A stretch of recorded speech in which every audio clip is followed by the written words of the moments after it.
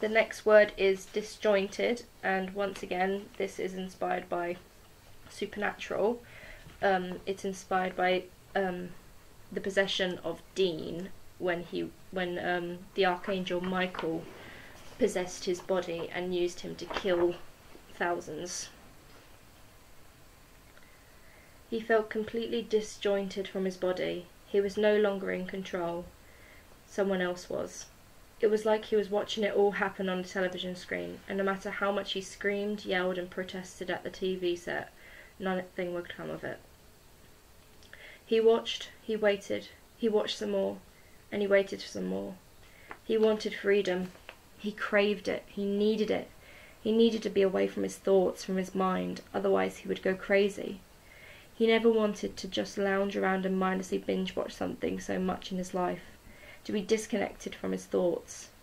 When he was freed, he hoped everything would go back to the way it was, but he was wrong. His body was no longer his. It didn't fit right. It was too loose, too baggy, too tight, too suffocating. It felt like he was wearing someone else's clothes, someone else's skin. This was not his body anymore. His body and soul were no longer attached. And if he looked into the mirror now, he would not recognize his face as his own, but as someone else's. Even now that the creature had possessed him was gone, he had never felt so disjointed from his own body.